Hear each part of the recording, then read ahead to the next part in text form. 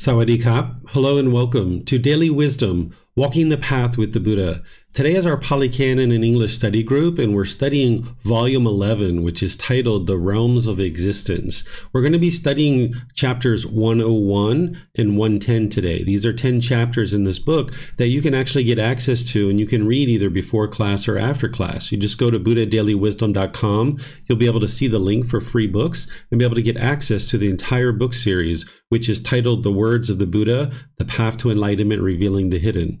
We've been studying these realms of existence for several weeks now, and the Buddha has shared these teachings about the realms of existence for a reason. It's going to help you to be able to understand how the world is. You'll understand the cycle of rebirth and the 5 realms of existence. This way, if you are experiencing memories of your past lives, or you experience communication with beings from any of these realms, or you actually see beings from any of these realms, then your mind can reside peaceful and joyful, understanding that there's nothing wrong and you're not going insane or anything like this, but this is completely normal to have memories of your past lives, to have communication with beings that are in any of these 5 realms, or to see any of the beings in any of these realms, whether it's hell or afflicted spirits or even the heavenly realm. These are formless beings. They don't have physical form, but you can actually see them for some people as your mind is awakening and lifting pollution out of the mind more and more. So I'd like to welcome you to our class today and invite you to join in our study group to be able to study the original words of the Buddha. We've got 10 chapters that are going to be just kind of ending up our study of the heavenly realm. And then we've got a few chapters that we're studying the cycle of rebirth. So if you'd like to study with us, I'm going to display these chapters on the screen and then invite anybody who's in Zoom to be able to read the chapter. If you would like to read the chapter, you can read the chapter, and then I will share teachings on that. And then afterwards, I'll open up to any and all questions that you guys might have.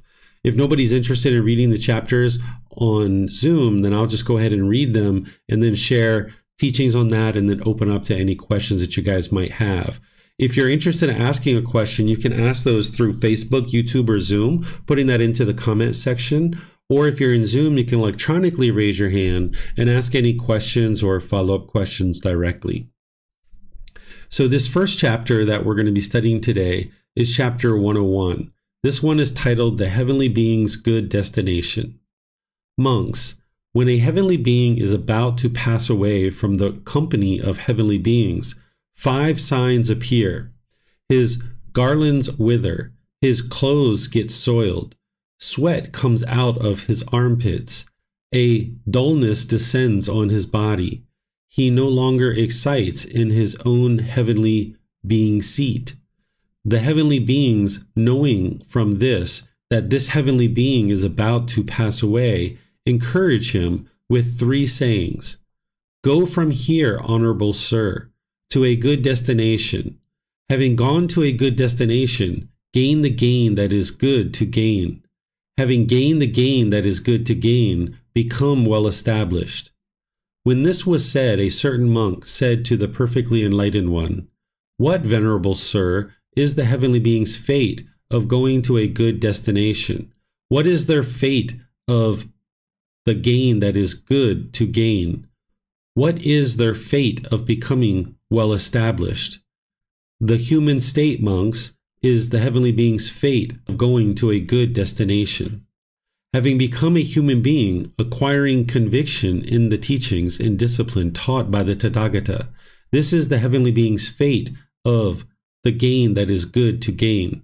When that conviction is settled within one, rooted, established, and strong, not to be destroyed by any Brahmin or ascetic, heavenly being, Mara, or Brahmin, or God, or anyone else in the world, this is the heavenly being's fate of becoming well established.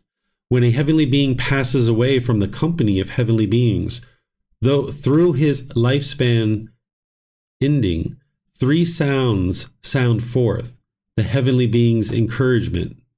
Go from here, honorable sir, to a good destination, to companionship with human beings. On becoming a human being, acquire a conviction unsurpassed in the true teachings. That conviction of yours in the true teachings, well taught, should be settled, rooted, established, undestroyed as long as you live. having abandoned bodily misconduct, verbal misconduct, mental misconduct, and whatever else is flawed, having done with the body what's skillful, in much that is skillful with speech, having done what's skillful with a heart without limit, with no material gain, then, having made much of the merit that's a ground for spontaneous arising in heaven through giving established other mortals in the true teachings in the holy life. With this sympathy, the heavenly beings, when they know a heavenly being is passing away, encourage him, come back, heavenly being, again and again. Okay, so here we're getting some information from the Buddha about the heavenly realm, and we've been studying many chapters over the last couple of weeks about the heavenly realm, and he's helping us to understand what transpires in the heavenly realm. Here he's talking about how a heavenly being dies and kind of the indications that this is about to occur. And the Buddha talks about once a heavenly being dies, that they go to a good destination. Oftentimes people think about a heavenly being being in heaven like this must be the best, most ultimate existence, to be in the heavenly realm. But as I've shared before, it's actually the human realm, which is the most ideal realm, because the heavenly beings tend to be complacent. They're still stuck in the cycle of rebirth. And here you're going to see in a moment where the Buddha talks about how heavenly beings are more likely to be reborn into hell, the animal realm, or the afflicted spirit realm, into the lower realm. They're less likely to be reborn into the human realm and the heavenly realm, but they're more likely to be reborn into those lower realms because they haven't gotten to enlightenment. Heaven isn't a permanent existence. So here the Buddha is talking about this good destination. Well, what is that good destination? To be in the human realm. He talks about this here, that it's the human state that is that good destination. That's where you can actually have built-in motivation to get to enlightenment. Because in the heavenly realm, they only experience pleasant feelings, so they tend to not have motivation to be able to get to enlightenment. But here in the human realm, we experience not only pleasant feelings, but painful feelings and feelings that are neither painful nor pleasant in the human realm. And as an unenlightened being, that can be built-in motivation for you to then get to the enlightened mental state, because those painful feelings are uncomfortable and an individual is interested in getting away from those and moving beyond them. And that can be the motivation to help you decide to get to enlightenment. And then the Buddha says, okay, once one is established in the true teachings and getting into this human realm, then nobody can take that away from you. Nobody, not even Mara or any Brahmin or ascetic or God, can take that away from you, because you're well established in this human realm with the conviction of looking to be able to get to enlightenment. So you can use those painful feelings as a way to motivate you to get to enlightenment, being dedicated, determined, and diligent to practice and train the mind. So let me know what questions you guys have on this chapter. You can put that into Facebook, YouTube, or Zoom. Or in Zoom, you can raise your hand electronically and ask any questions that you like.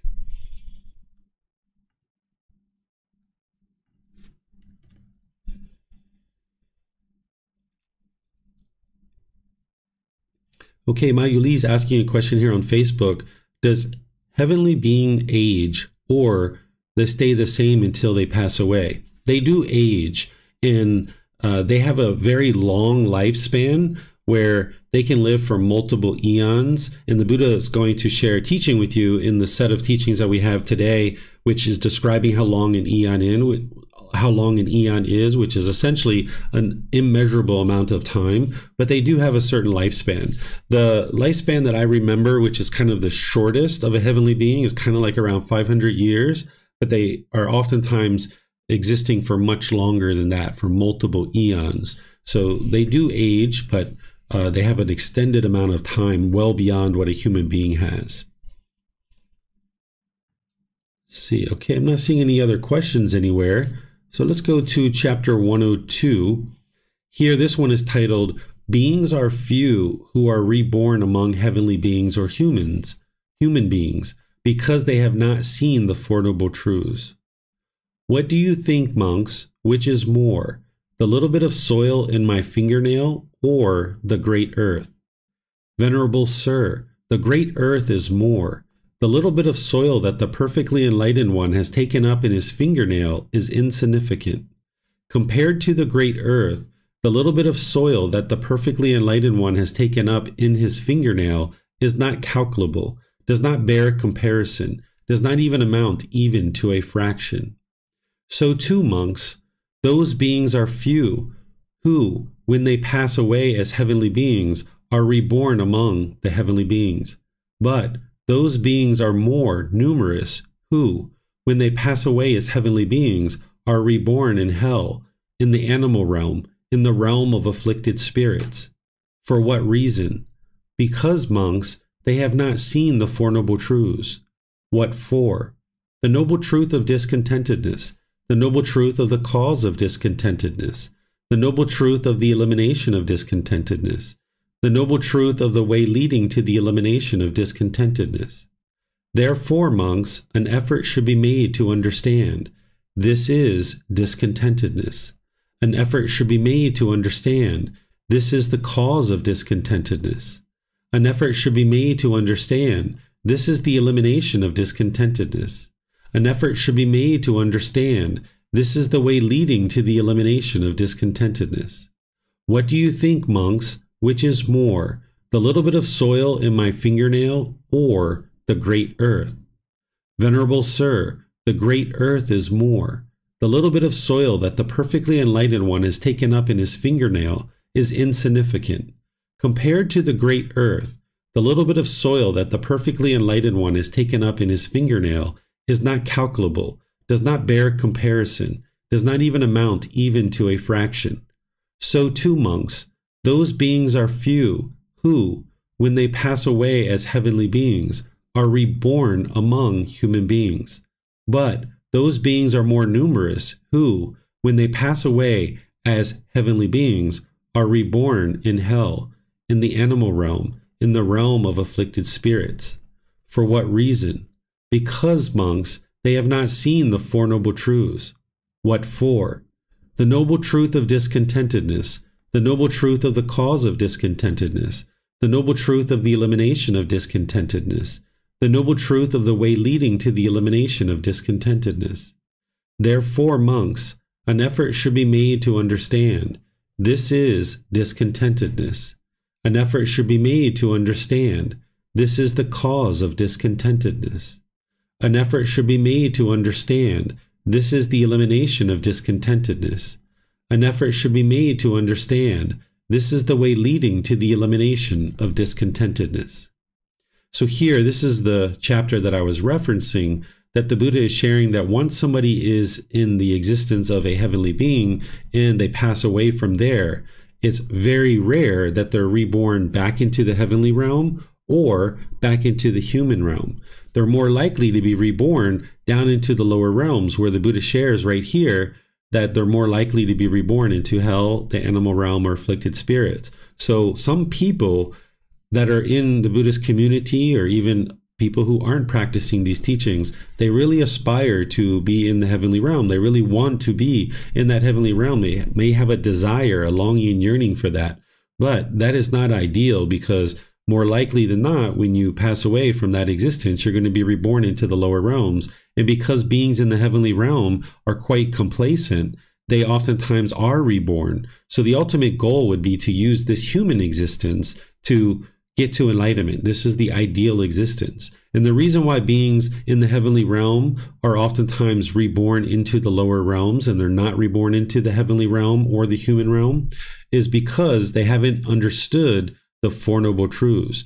It's the Four Noble Truths that helps you establish right view. This is where you have a breakthrough to finally understanding what's causing your discontent feelings so that you can eliminate them. The Buddha shares that anybody who dies with wrong view is reborn into hell, the animal realm, or afflicted spirits. And the Four Noble Truths is what establishes right view. By deeply understanding and practicing the Four Noble Truths, you have right view, where you can deeply see that your mind is causing your own discontent feelings. And now, with that right view, you can make a real effort towards eliminating those discontent feelings through learning and practicing the Eightfold Path.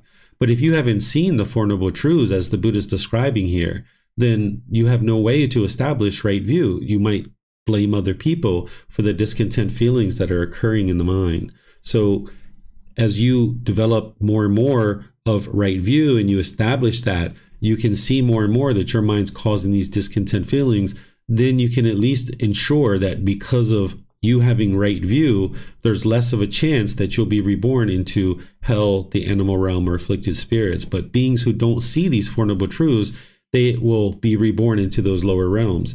And this is why the Buddha shares that if you have people in your life that you have compassion for, that it would be helpful if you made an effort to help them to understand the Four Noble Truths. And that might be nowadays sending them a link to a video, or giving them a book as a gift, or sending them a link to a podcast. This can be a way to introduce the Four Noble Truths to somebody. They're going to have to decide whether or not they actually learn them or not, but you can make the effort to share it with them. This is another teaching that the Buddha shares. Ultimately, what this path is all about is you getting to enlightenment and you training your mind. But as you do that and you see the beings around you really suffering and having real struggles and difficulties, you can try once or twice or maybe 3 times over a period of time to kind of send them a link here or there to maybe help them so they can see and understand the Four Noble Truths. Let me know what questions you guys have on this chapter. You can put it into Facebook, YouTube, or Zoom, or you can raise your hand in Zoom and ask any questions that you like. Chrissy's asking a question here in Zoom. She says, when you say it's more often that they're not, that it's more often than not that humans go to the lower realms when they pass, I wonder if it will always be like this, or if in time with sharing these teachings, that might change. Yes, the more that these teachings are introduced into the world and the more pervasive that more and more people learn these teachings, then people can escape this whole cycle of rebirth.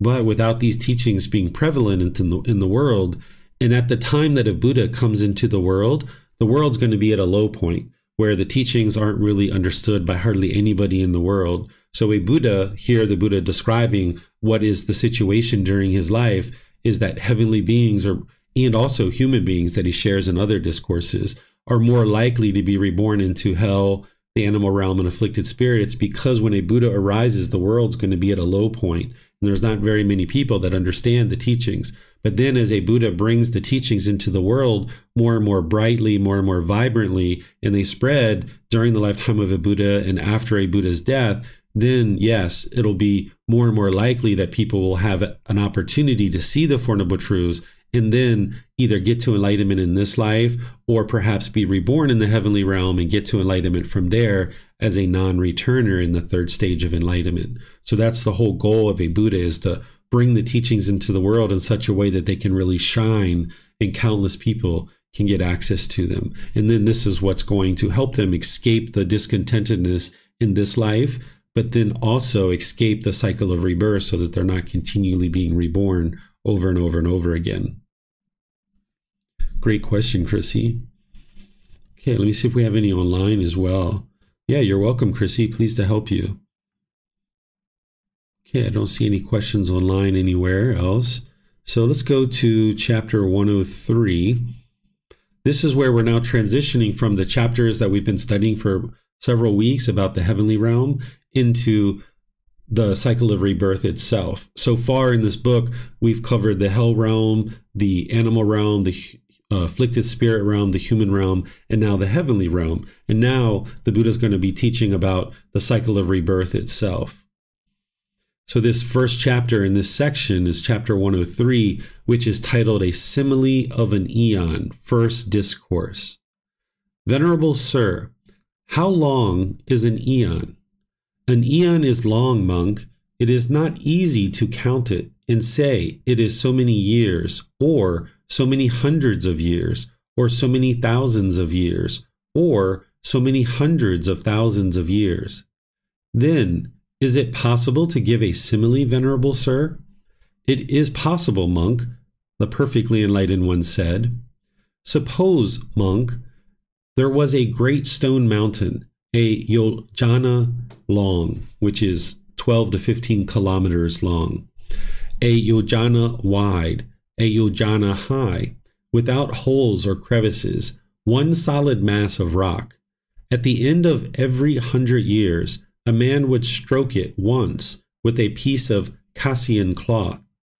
That great stone mountain might be that great stone mountain might by this effort be worn away and eliminated, but the eon would still not have come to an end. So long is an eon, monk, and of eons of such length, we have wandered through so many eons, so many hundreds of eons, so many thousands of eons, so many hundreds of thousands of eons. For what reason? Because, monk, this cycle of rebirth is without discoverable beginning. A first point is not identifiable of beings roaming and wandering on, hindered by ignorance, unknowing of true reality, and fettered by craving. For such a long time, monks, you have experienced discontentedness, misery, and disaster, and swelled the cemetery. It is enough to experience fading away of strong feelings towards all conditions, enough to become free from strong feelings towards them, enough to be liberated from them. Okay, so the first part of this discourse, a student of the Buddha is asking him to describe how long an eon is. And the Buddha is saying, oh, it's so long, it's really hard to explain how many years an eon actually is. The Buddha describes in other teachings that it's incalculable, it's immeasurable, that you can't really measure how long an eon is. So then the student says, well, is it possible to give a simile to explain how long an eon is? And the Buddha says, yes, it is. He says, if there's this mountain that is essentially 12 to 15 kilometers long, 12 to 15 kilometers high, and 12 to 15 kilometers wide. This is a significant amount of a mountain. And he says if this is a solid stone, and once every 100 years, somebody would rub that once with a cloth, that mountain would wear away, but the eon would still be going on. This is a way to say that it's such a long, enormous amount of time. As far as I understand, during the lifetime of the Buddha, the highest number that they could count to was about 100,000. The number million, billion, trillion, those weren't invented until like the last 500 years or so that these numbers came about. So a eon to the individuals that existed during the lifetime of the Buddha was like an unfathomable amount of time. Well, we've kind of figured out through science that this earth that we inhabit has existed for about 4.5 billion years. 4.5 billion years is what they think. Now, some scientists say one number, other scientists say another number because of impermanence, but generally about 4.5 billion years. We can't even fathom how long that is. Like, we can count it, but our lifespan here on Earth is somewhere between 60 to 100 years typically. That's a blink of an eye compared to 4.5 billion years. So it's understandable that during the lifetime of the Buddha, they could think about time as being incalculable, that an eon is just an enormous amount of time. And the reason why a student is asking the Buddha this is because he frequently would refer to the lifespan of a heavenly being or other beings as being 1 eon or 3 eons or 20 eons or something like this. And this is just like an immeasurable amount of time. Well, the other thing that the Buddha is sharing here about the cycle of rebirth is that the beginning of the cycle of rebirth is undiscoverable. And this is helpful for you because oftentimes in an individual's mind who's unenlightened, they might have this longing, this yearning, this craving, this desire to know, when did the world start? When did everything get started? And as I mentioned, we can kind of trace through science at this present time, and we think that the Earth was here for 4.5 billion years. But that doesn't say how long the universe or the galaxy or the cycle of rebirth has been in existence. The cycle of rebirth, what the Buddha is saying is it's undiscoverable. And this is actually helpful because sometimes people's minds get preoccupied or almost obsessed with trying to figure out how long this world has been here and how long have we been in the cycle of rebirth. And the Buddha is saying it's undiscoverable. You can't figure it out because none of us were there at the time. We don't actually know. So it's best to understand that and then just let it be, because whatever happened in the past and all the countless rebirths that you've experienced, they're in the past. Right now, you're in the human state. You're able to get to enlightenment. You can train your mind and focus on that rather than worrying about how long we've all been around. The fact is that you're here now and you need to get to enlightenment because your mind's discontent. And if you don't get to enlightenment, your mind's going to continue to experience those discontent feelings over and over and over again, and you'll experience the cycle of rebirth as well.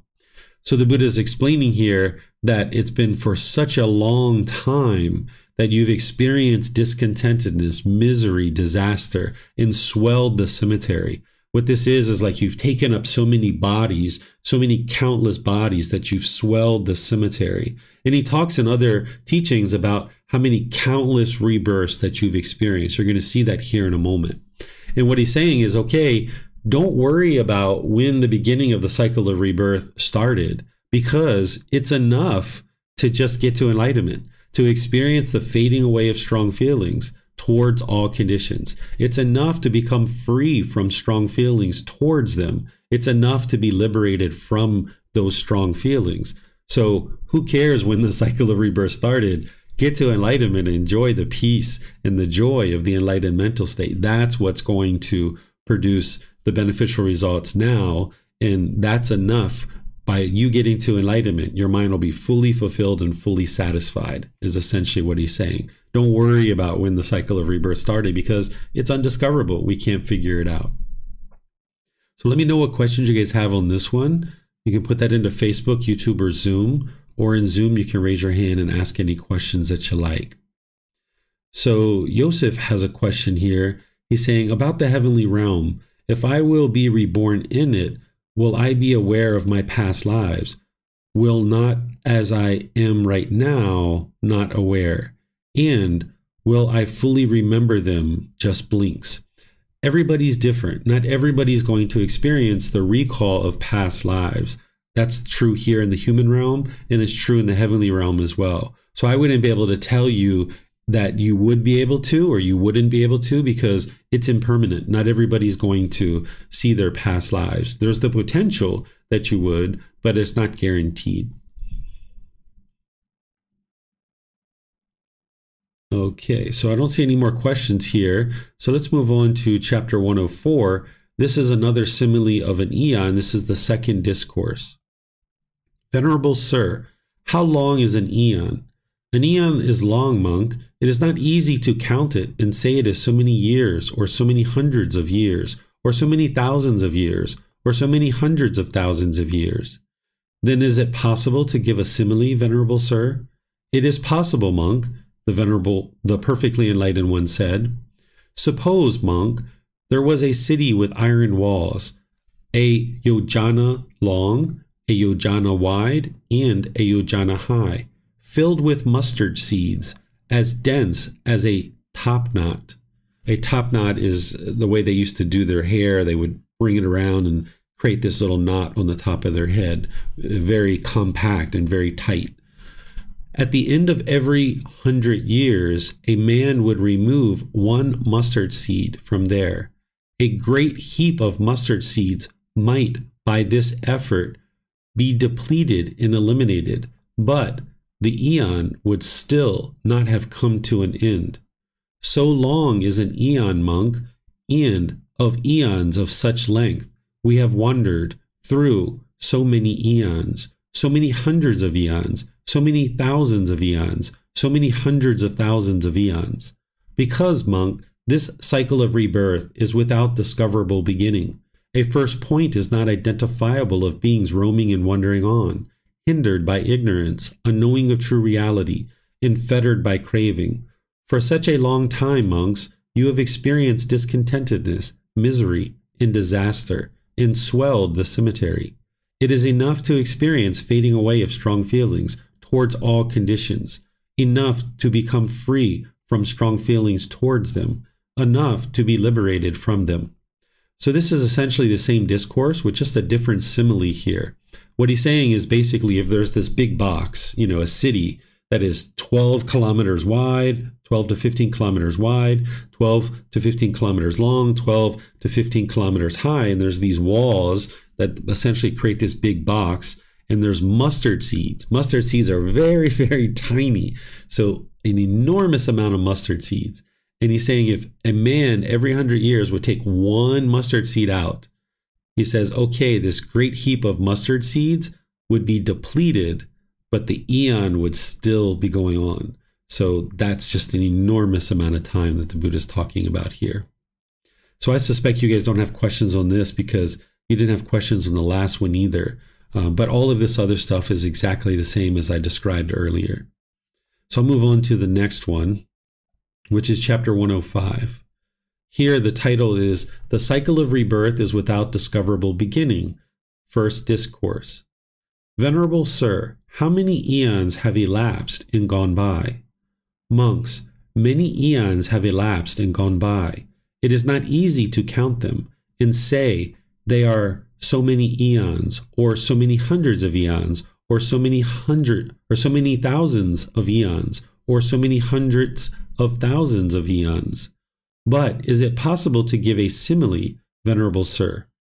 It is possible, monks, the perfectly enlightened one said. Suppose there were 4 disciples here, each with a lifespan of 100 years, living 100 years, and each day they were each to remember 100,000 eons.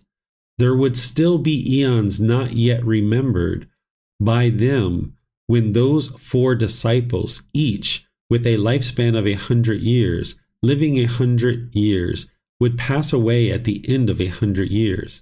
It is not easy to count them and say that there are so many eons, or so many hundreds of eons, or so many thousands of eons, or so many hundreds of thousands of eons.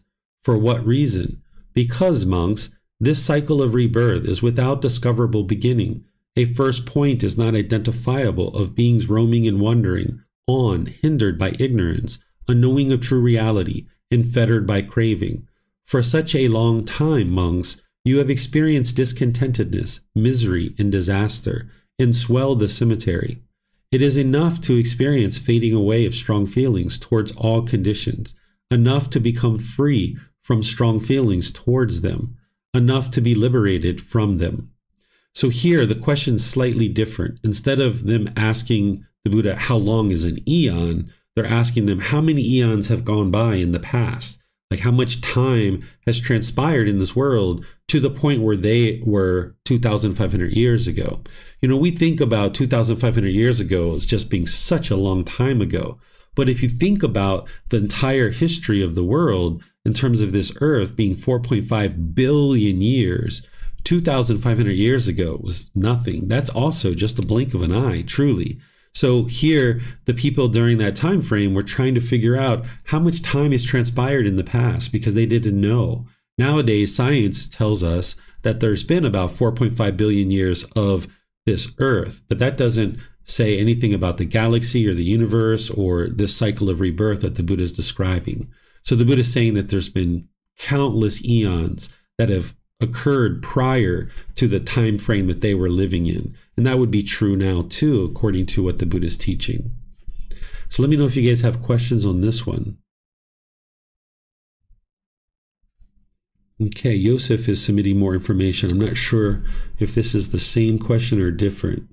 So if not everyone will have the chance to be in one line with their past lives, I'm not aware of my past lives, therefore in this life, I'm a new guy from who I was in the past life, and we are. We are not connected, so why would one have a craving to be born in the heavenly realm if he will not be the same person with the same thoughts in the same body?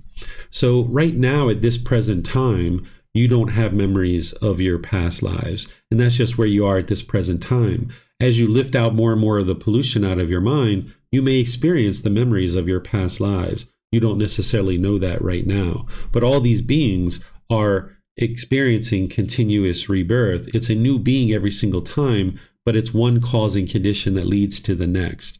So I don't advise somebody to have a craving to be reborn in the heavenly realm. That's what you're saying, is why would someone have a craving to be reborn in the heavenly realm? Well, the reason why is because of the unknowing of true reality. The reason why craving and anger continues in the mind is because of ignorance, or the unknowing of true reality.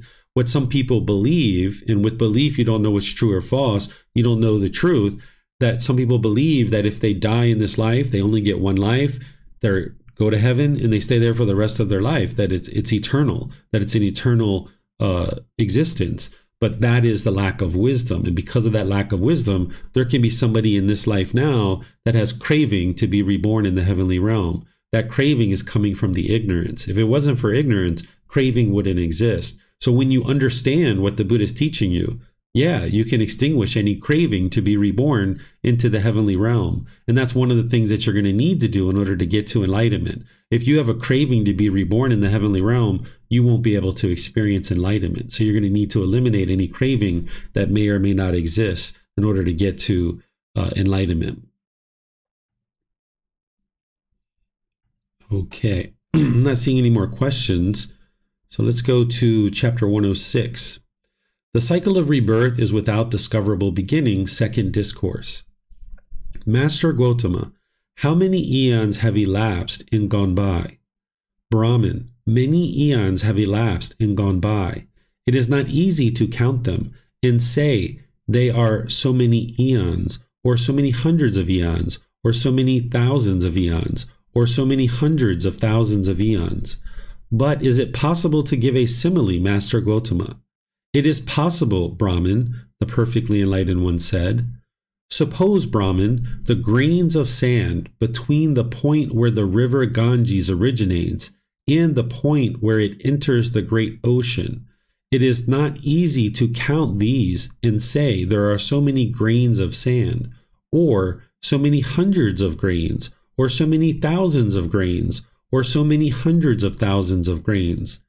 Brahmin, the eons that have elapsed and gone by are even more numerous than that. It is not easy to count them and say that they are so many eons, or so many hundreds of eons, or so many thousands of eons, or so many hundreds of thousands of eons. So then we get the same details from the previous discourses that the Buddha is explaining all those same exact things. So here we just have another simile to explain how many eons have transpired from the time that they were in history to prior to that. And the Buddha is relating it to the grains of sand. And you can imagine from this entire river that there's so many grains of sand. And the Buddha is saying there was more eons than that transpired prior to the time frame that they were living. Okay, so you guys didn't have any questions on the last chapter, so I suspect you don't have any on this one either. So now we'll go to 107. Beings roaming and wandering on through this beginningless cycle of rebirth. Monks, this cycle of rebirth is without discoverable beginning. A first point is not identifiable of beings roaming and wandering on, hindered by ignorance, unknowing of true reality, and fettered by craving. One person roaming and wandering on, hindered by ignorance and fettered by craving, would leave behind a stack of bones, a heap of bones, a pile of bones, as large as this Mount Vupula, if there were someone to collect them, and what is collected would not perish. For what reason? Because, monks, the cycle of rebirth is without discoverable beginning. A first point is not identifiable of beings roaming and wandering on, hindered by ignorance, unknowing of true reality, and fettered by craving. For such a long time, monks, you have experienced discontentedness, misery, and disaster, and swelled the cemetery. It is enough to experience fading away of strong feelings towards all conditions, enough to become free from strong feelings towards them, enough to be liberated from them. This is what the perfectly enlightened one said. Having said this, the fortunate one, the teacher, further said this: the heap of bones one person leaves behind with the passing of a single eon would form a heap as high as a mountain. So said the great sage. This is declared to be as massive as the tall Vupala mountain, standing north of Vulture Peak in the Maghahana mountain range. But when one sees with correct wisdom the truths of the noble ones, discontentedness and its cause, the elimination of discontentedness, and the Eightfold Path that leads to discontentedness, calming, then that person, having wandered on for 7 more times at most, makes an end to discontentedness by destroying all the fetters. So here the Buddha is saying how many countless rebirths an individual has had because of all this heap of bones that one would have collected over multiple lifetimes.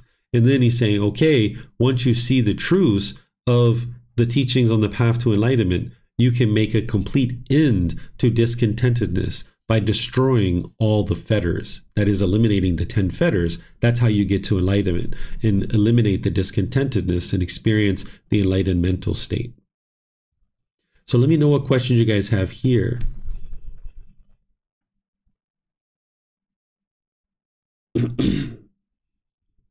Okay, I'm not seeing any questions anywhere.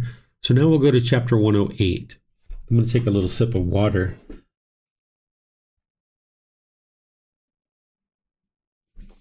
Okay, this one is titled The Long Course in the Cycle of Rebirth. Monks, this cycle of rebirth is without discoverable beginning. A first point is not identifiable of beings roaming and wandering on, hindered by ignorance, unknowing of true reality, and fettered by craving. Suppose, monks, a man would cut up whatever grass, sticks, branches, and foliage there are in this jumble. We can't pronounce this. This is like one of the great continents. And collect them together into a single heap. Having done so, he would put them down, saying for each one, "This is my mother. This is my mother's mother." The sequence of that man's mothers and grandmothers would not come to an end, yet the grass, wood, branches, and foliage in this area would be used up and exhausted. For what reason? Because, monks, the cycle of rebirth is without discoverable beginning. A first point is not identifiable of beings roaming and wandering on, hindered by ignorance, unknowing of true reality, and fettered by craving.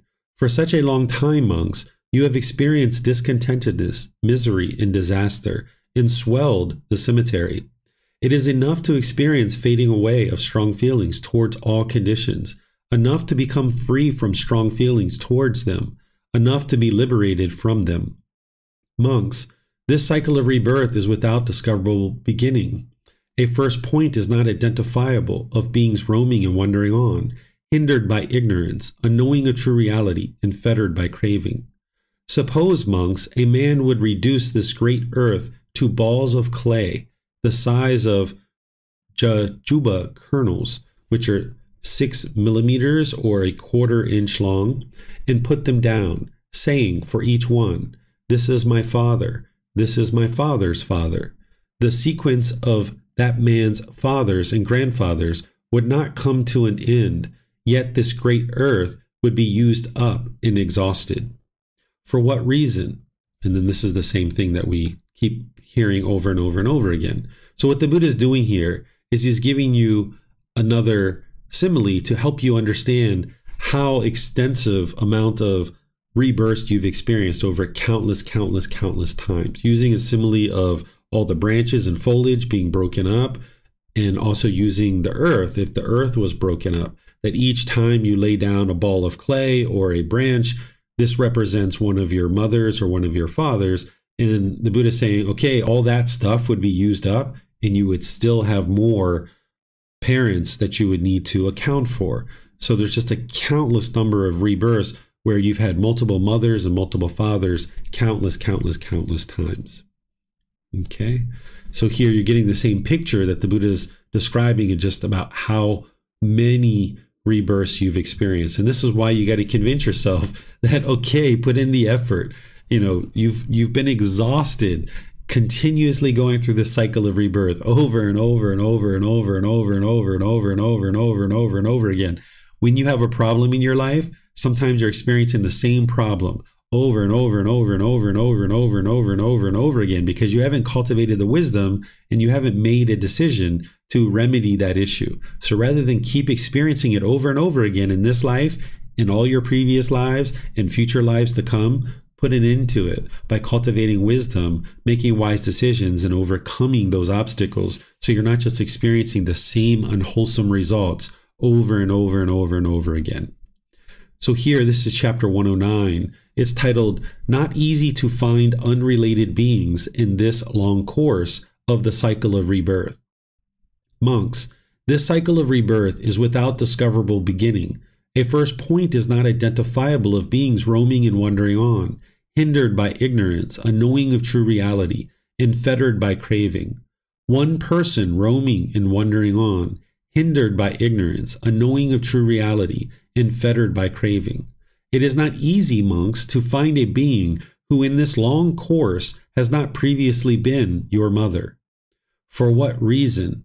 Because, monks, this cycle of rebirth is without discoverable beginning. A first point is not identifiable of beings roaming and wandering on, hindered by ignorance, unknowing of true reality, and fettered by craving. For such a long time, monks, you have experienced discontentedness, misery, and disaster, and swelled the cemetery. It is enough to experience fading away of strong feelings towards all conditions, enough to become free from strong feelings towards them, enough to be liberated from them. Monks, this cycle of rebirth is without discoverable beginning. It is not easy, monks, to find a being who in this long course has not previously been your father. Okay, so then the Buddha continues on explaining all the same things, and he says, it's not easy to find someone who's previously been your brother, right? And then he says, okay, your sister, that it's not easy in this long cycle of rebirth to find someone who hasn't previously been these relatives. It's not easy to find someone who hasn't previously been your son. It's not easy to have found someone who has been previously your daughter. Okay, so what he's explaining here in this discourse is that when you come in contact with another being, even though you've never met that being in this life, whether it's a human, whether it's an animal, he's saying that it's almost impossible to encounter a being who hasn't previously been your mother, your father, your brother, your sister, your son, your daughter, or some other relative. And if you cultivate this in the mind, you can go out into the world, instead of viewing people as strangers, view them as family members, someone that you haven't met yet. Because one of the things you're doing on the path to enlightenment is you're changing your perspective. If your mind's been conditioned that strangers are bad and you shouldn't talk to strangers and strangers are out to hurt you, you might be very depleted in terms of like the way that you walk around the world. You might be kind of scared or hesitant or shy to talk to other people because you think some harm is going to come about.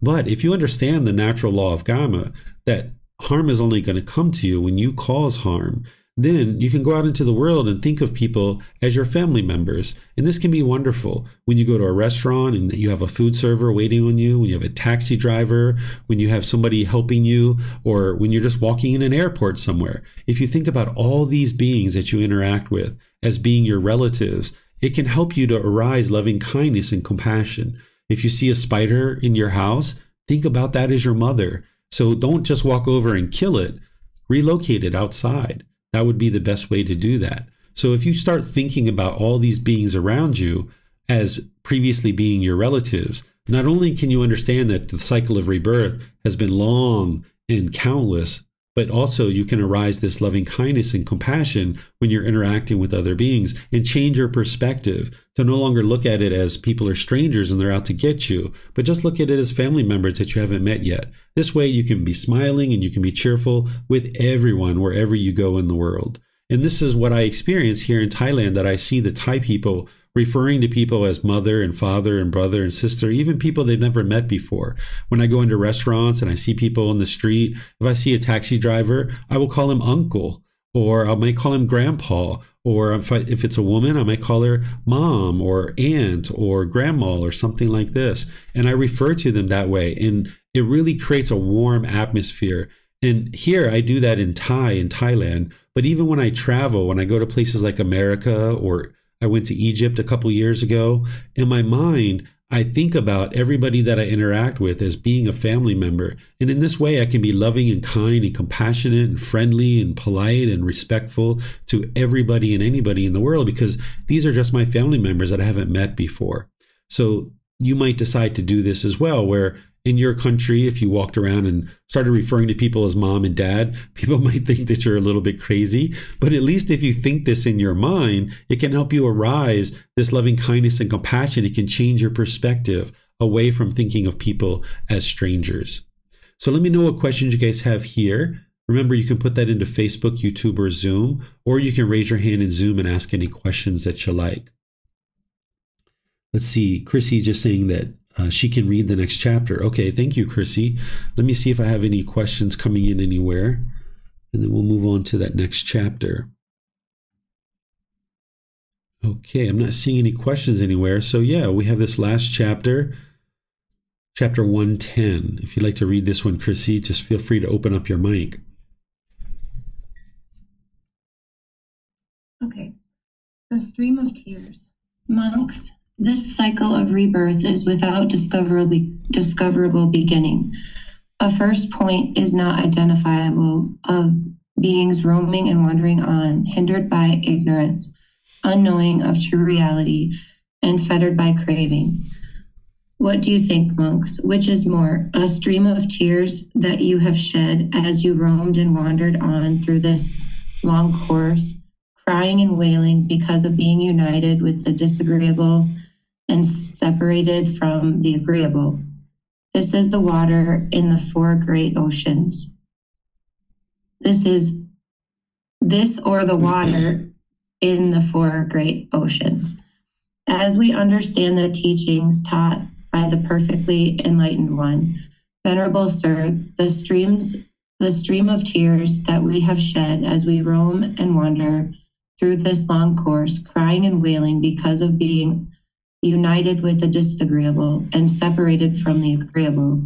This alone is more than the water in the four great oceans. Good, good, monks. It is good that you understand the teachings taught by me in such a way. The stream of tears that you have shed as you roam and wander through this long course, crying and wailing because of being united with the disagreeable and separated from the agreeable. This alone is more than the water in the four great oceans. For a long time, monks, you have experienced the death of a mother.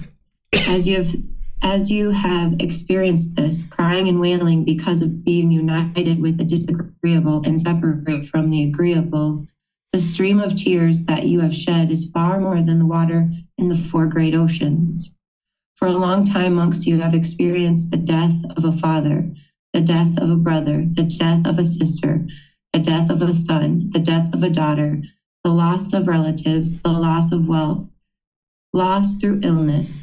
As you have experienced this, crying and wailing because of being united with the disagreeable and separated from the agreeable, the stream of tears that you have shed is more than the water in the four great oceans. For what reason? Because, monks, this cycle of rebirth is without discoverable beginning.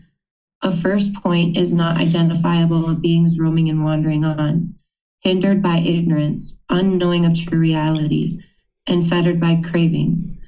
For such a long time, monks, you have experienced discontentedness, misery, and disaster, and swelled the cemetery. It is enough to experience fading away of strong feelings toward all conditions, enough to become free from strong feelings towards them, enough to be liberated from them. All right. Thank you, Chrissy.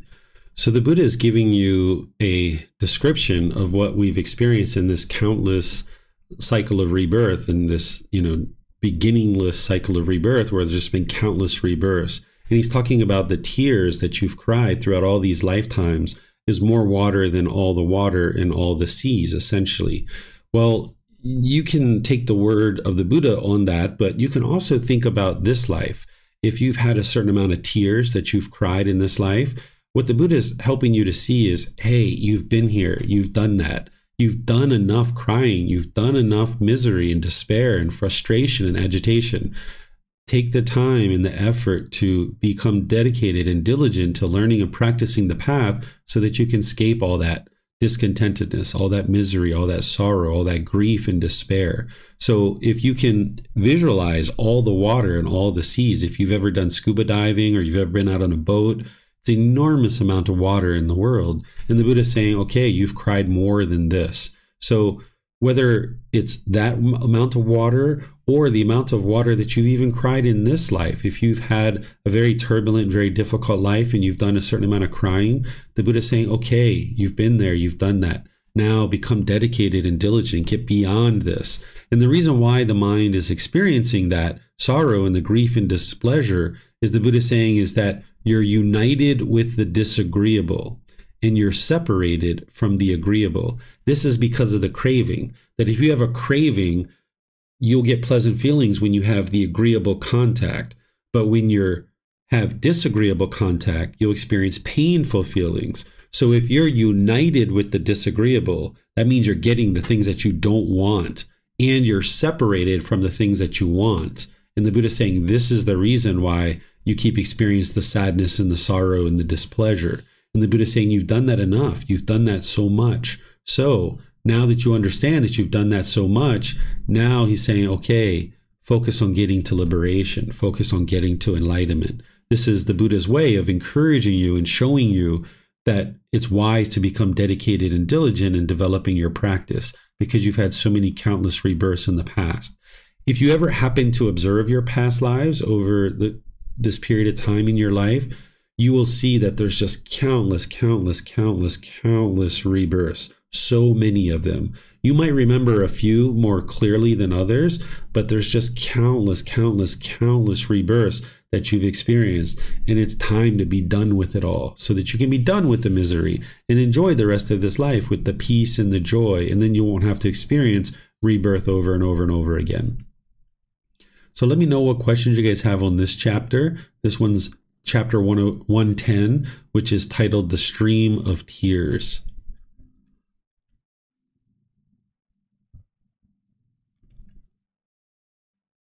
Okay, I'm not seeing any questions anywhere.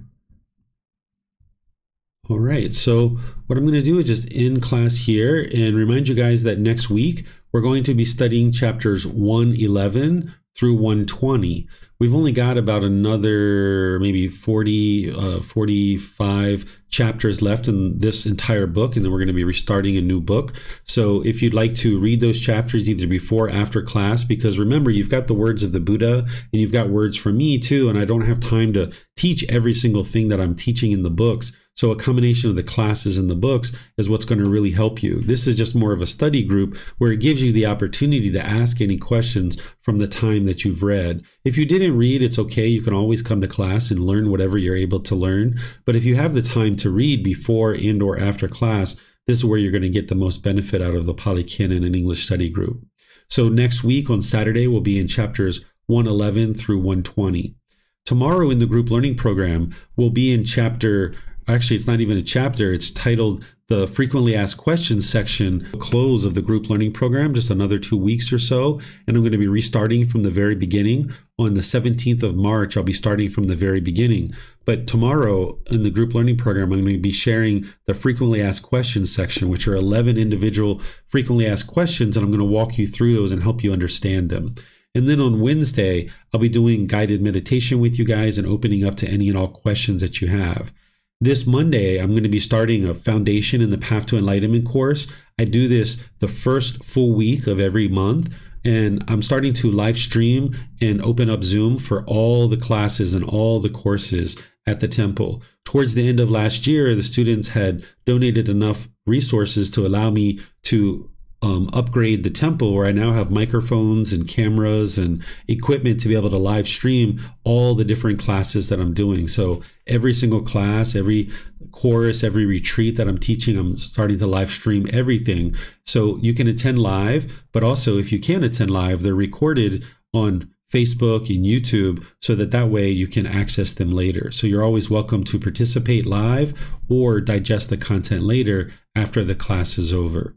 So thank you all for joining. Thank you for your questions. Thank you, Chrissy, for reading. I really appreciate your help.